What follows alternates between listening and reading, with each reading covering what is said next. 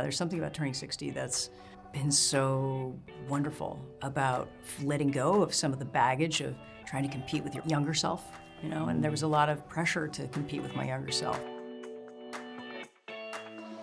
Jodie, Kaylee, how are you? Great. How We're are you? good. It's episode 6 is coming out. I know. Very and excited. It's been the most incredible journey, this show, True Detective, Night Country. You guys went in for this, didn't you? How much of a challenge was this? Well, the cold stuff is a challenge, Yeah. right? It gets cold. I mean, we have things on, we have clothes on. Yeah. And we have little wormy things. Sometimes. Sometimes. You had the warm socks. I did have the warm socks. Warm socks. You said there was warm underwear, but they didn't give me any I warm didn't underwear. get the warm underwear. well, I I got the didn't either. socks with the remote. Yeah. Yeah. So we had the equipment, but you still have to breathe Yeah. and have to talk, and talking is difficult when it's that cold. Especially when you're acting. Yeah. Yeah.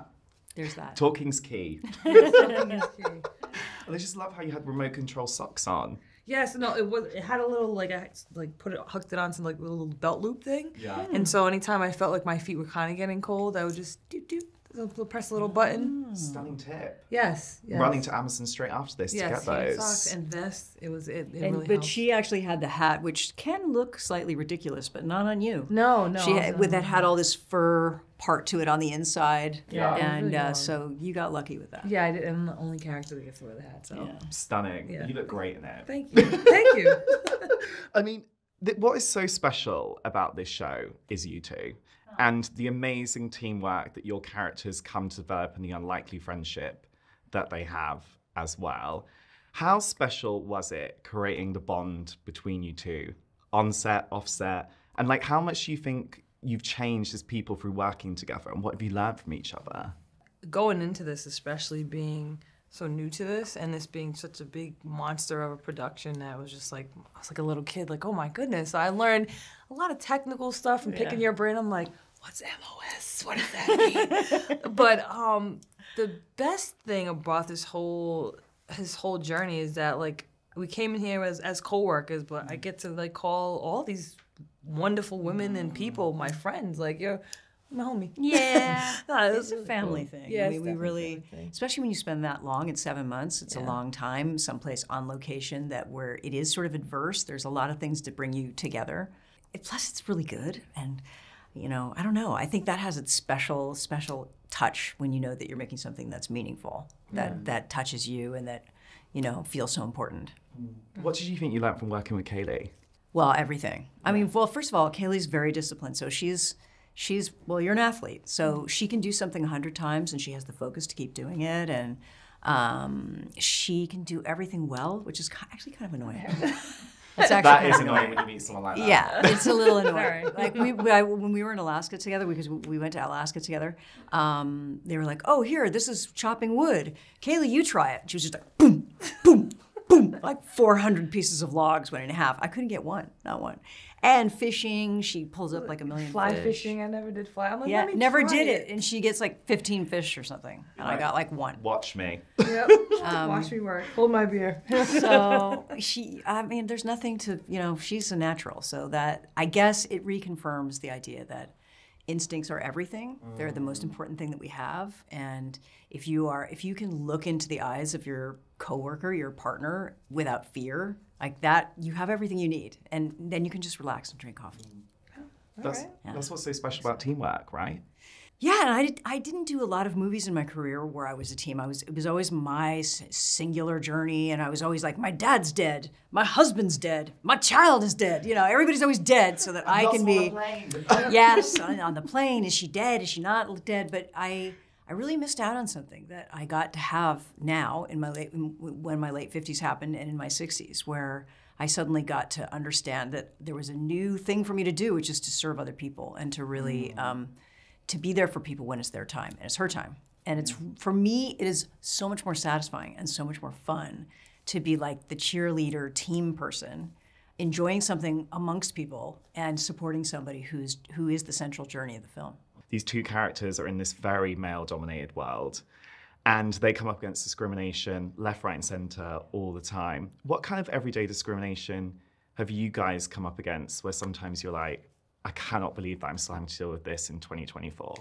Oh, my everyday walking life is a everyday discrimination. I can speak on something that's relatable to my character being of, she's from a Nupiaq and Dominican background. I'm from Cape Verdean and Wampanoag, but at its very simplest explanation, Black Native or Afro-Indigenous, where you don't feel like you're enough for Native people. And especially in North America, there's this one-dimensional view of how a Native American or Indian is supposed to look like. You're supposed to look like this, like you're from the Midwest, and if you look anything different, then, well, you sure you don't look Native? I'm like, I actually look exactly like my ancestors from my people that I came from. I didn't come from like Oklahoma or anything, so I wouldn't look like anybody. And the "you don't look Native" thing is like really, it's an opportunity. I look at it as an opportunity for education now, though. Sometimes it's an eye roll, but it's an eye roll like I have to explain myself, but it's an opportunity. So, yeah. Do you also use it as fuel to fuel you, to prove people wrong? Yeah, since I came out in '86, I've been trying to prove people wrong and myself right when I was believing what everybody else said. So I was almost trying to like, oh yeah, you know, I am this, I am that, because that's what they said I was. But now I'm like proving everybody wrong. No, I'm gonna do this, and this is not who I am, and I'm actually proud of who I am. And then being a woman in a male-dominated sport and a profession. You know, also coming from an area, again, back to indigenous roots, where people just think because I'm Native, I grew up on a reservation. I did not. I did not grow up on a reservation. There's Native Americans that actually, in 2024, that we don't live like we did in the 1500s. So I am a walking, talking human being that understands everything that's going on. I retain it all. Yeah. And Jodie, for you, you've gone through your whole career since the age of 3 in a male-dominated world, right? Yeah. So leaning into that experience you've had and going to play a role where, again, she's in a very male-dominated world, did you use some of the experiences you had to fuel you? I don't know. You know, it's complicated. It's true. I grew up in when there were no women technicians, there were no women in the film industry. I never saw a woman director. Sometimes I would see a makeup artist, but that was about it. But I also learned from my fathers and brothers, you know, in the industry that taught me, that wanted me to be their prodigal daughter, and they wanted to tell me about lenses and, you know, about camera equipment. And so it's a twofold. I have a twofold feeling about that because I'm so grateful for all the men that raised me in the industry. But of course, there's all those microaggressions that people don't even realize are a part of our culture, and we experience them a lot. You know, for me, it's about leadership styles, and I think sometimes women do have different leadership style, right? And sometimes in a male-dominated world, they don't really understand what that is. It's like, wait a minute, if I say something mean to you, you're going to cry, right? And you're like, no, I'm not going to cry. Or why aren't you doing what I'm telling you to do? You know, there's it's hard for a society that's been all male to understand and be able to include different styles of leadership.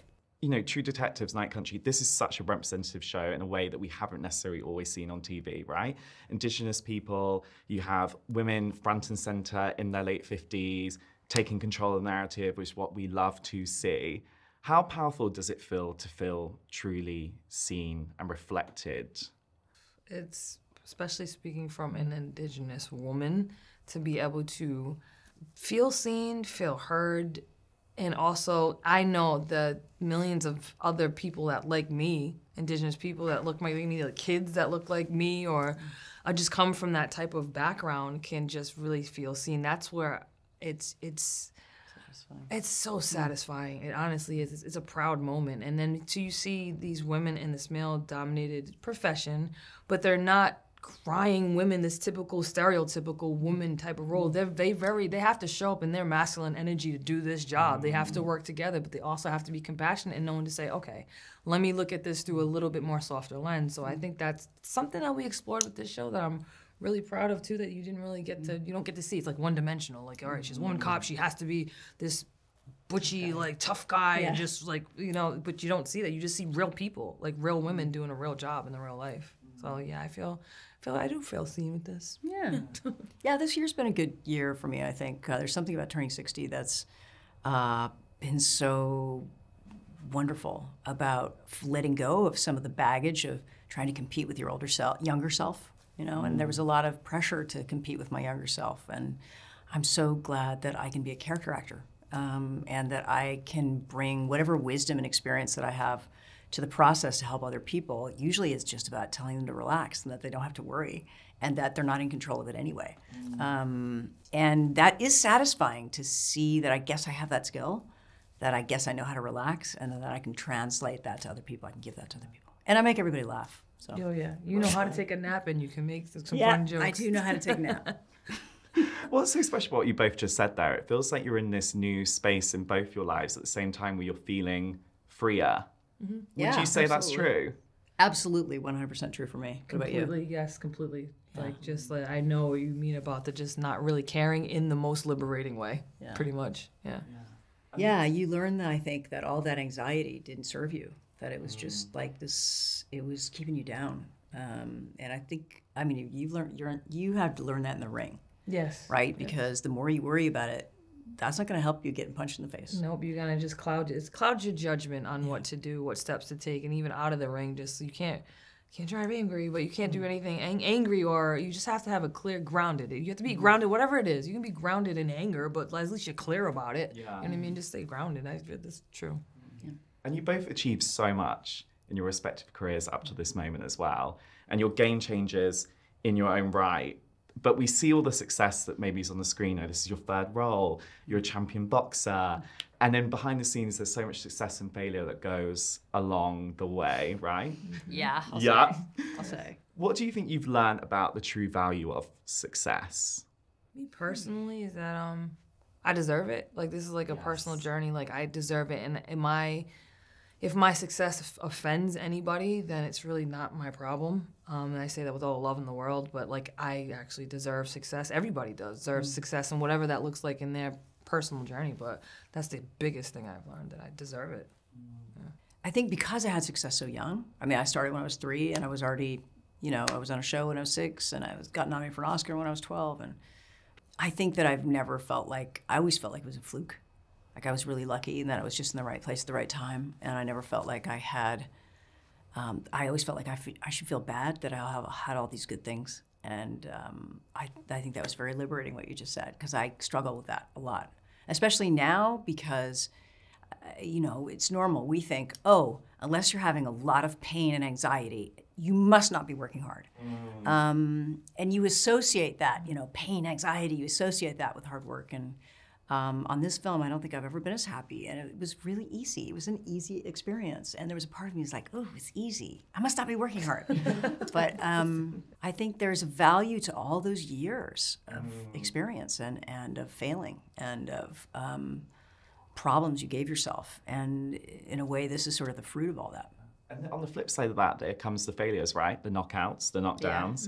And you have to pick yourself back up again. Yeah. Never been knocked out. You've knocked out, but you haven't been knocked out. Yeah, that's right. Which is what we love. Yes. When you, though, are on the floor and you're like, oh my God, how do I pick myself back up? How have you both managed to do that and just keep going? It's the work.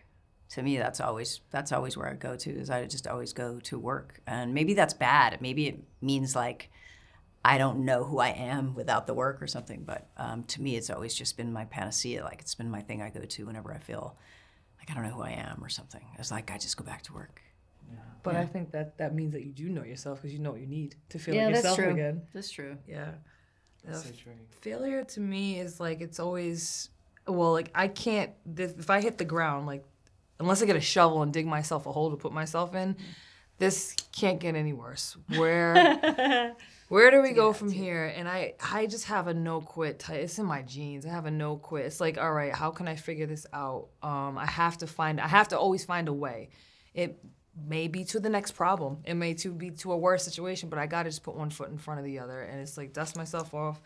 What can I learn from this situation? What went wrong? What was okay about this? All right, how can I make this better? And because I've been in some deep, deep holes that I've literally dug myself in, or I've gotten thrown in and have to see myself out. But it's just always, everything is temporary. Every single thing is temporary. Happiness, sadness, and you can't have one without the other. So like, you have a peak and then you kind of go down to the next valley and then you go back up. You have to have that constant. So I just always tell myself, this is temporary. I know this sucks right now. This is temporary, but it's gonna change. I don't know what the change looks like, but this is gonna change. So let me learn what's right in front of me and just kind of like embrace it, and then it's gonna change somehow. I don't know how. The how is not my business. It's just putting one in front of the other and knowing and accepting this is temporary, my situation will change. There's so many times we have downs, don't we, in our careers where you're like, oh my God, how am I gonna get myself back up again? You have to remind yourself it's temporary. But is there maybe a moment in your careers where it's probably felt like a negative period, but you look back on it now and you think that ultimately that really empowered me into the person I am sitting here today and putting in these incredible performances? Oh yeah. For me, it's my 50s.